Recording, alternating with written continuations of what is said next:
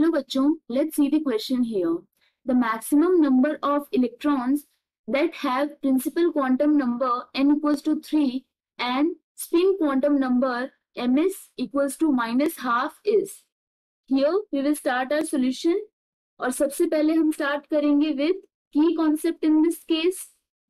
So it is said that we have principal quantum number that is n is equals to 3 and ms this is equal to minus half.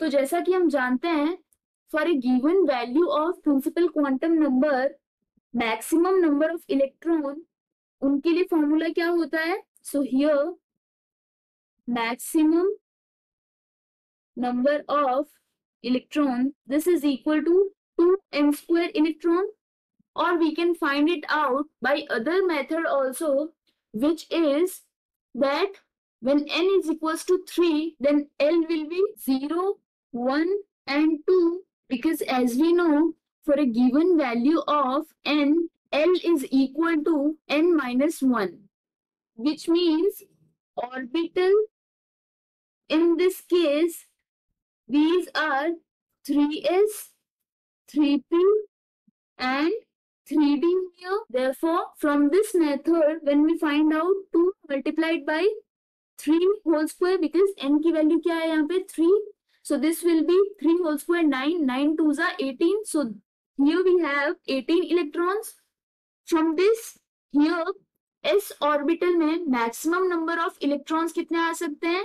2 plus p orbital में 6 and d orbital में 10. So this will be the maximum number of electrons which is equal to 18. That means either method we can follow and find out the maximum number of electrons. But it is further given that spin quantum number is minus half. That means we know we have two type of spin quantum number. One is positive half, other is negative half, that is which are represented by opposite spins in an orbital.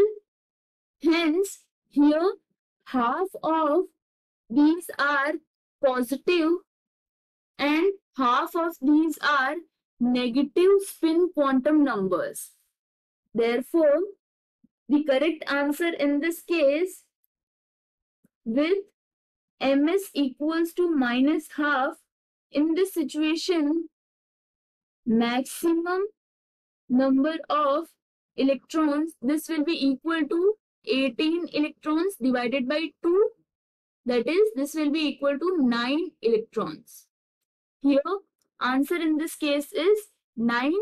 I hope you understood the explanation. All the best.